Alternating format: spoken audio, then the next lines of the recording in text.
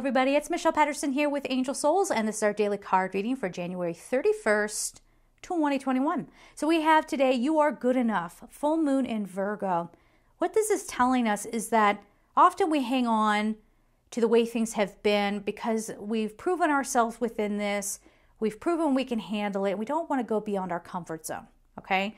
We maybe feel like if we're too challenged or if we're thrown into a situation that we don't necessarily know how to navigate, we may not have the skills to figure it out, right? So this is really having faith in yourself and going, you know what? Everything up until now in my life was probably a new experience in one sense or another, okay? And you had to figure it out as you went along. So you don't need to fear your future. Anything that comes to you that asks you to go beyond your comfort zone, you'll be able to figure it out just like you always have, okay? This also speaks to how some of us, being competitive. I know I used to work in the corporate environment, and there were always people trying to diminish other people just so that they wouldn't go after the same job role as somebody else so that they could have it and nobody else would. You see what I'm saying? So this is disconnecting from that. And just because people around you say, hey, you're not good enough, or hey, you can't, are you sure you could possibly handle that? That's a lot of responsibility. Are you sure you're qualified for that? You can let all of that go now and realize that you can go after what it is that really brings, what sparks your heart. That's how I want to put it. What really uplifts you and makes you feel joy. When it comes to interacting with other people, for some of you, this is disconnecting from friends that you realize are toxic.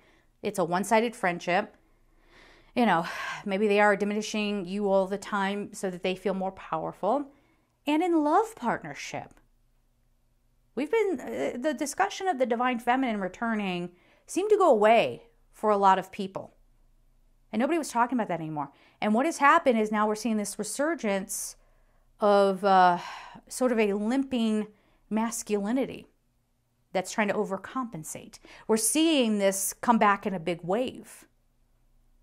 And now I'm seeing women who are dating men, they're in relationships with men, staying in these toxic relationships.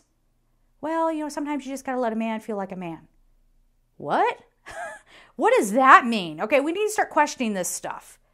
Or you got to let a woman feel like a woman. What the heck does that mean? Okay, seriously, we all have to stop, get out of the brainwashing, and ask the hard questions. What does that mean?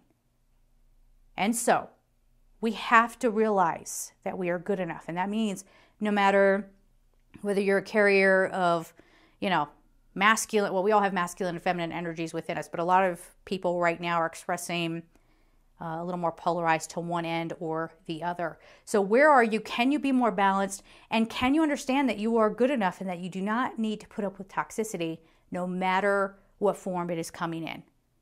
And you don't want to be putting that out into the world yourself. Okay? So we're going to leave it there. I'm sending you all so much love and take care. Bye-bye.